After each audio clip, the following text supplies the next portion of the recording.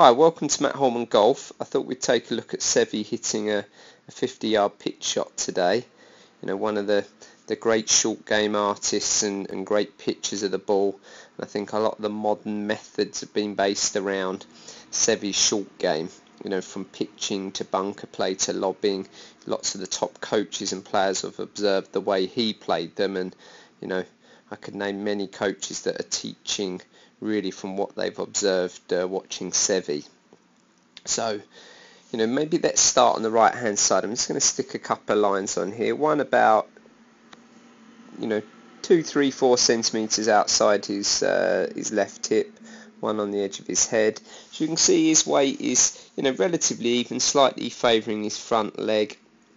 His left hip is slightly pressed forward relative to where the right hip is.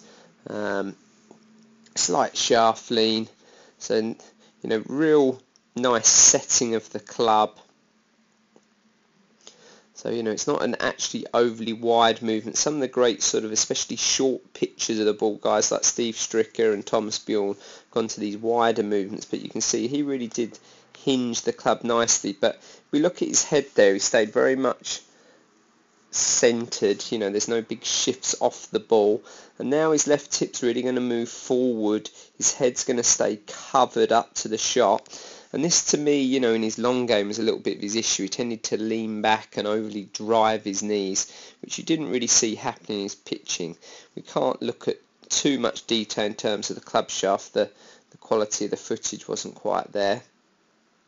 You know, and you can see he's kept some flex in his left knee, not too much there, so he's really getting this sequence where from the top the club moves. You can see the club really moving first, and the arms, you know, chest starts to move.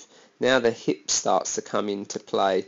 Hips are still relatively passive through the ball, chest dominating, and then they're just going to swing round and turn through late. So from down the line, he's got that slightly left aiming foot line, you know, only subtly, but his shoulders are relatively parallel to the target. And then, you know, he very much swings on plane.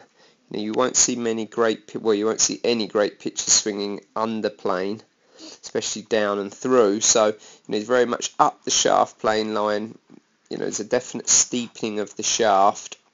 So it now points sort of very much inside the ball. And now he's going to come back down pretty much on the same line. Again, this quiet lower body. You know, the hips have turned more at impact than address, but not as much as you would see in a full shot. You know, he's nearer to recreating impact, which in short game is one of the big differences to what we want to see in terms of long game. And then again, the hips and the body turn through late.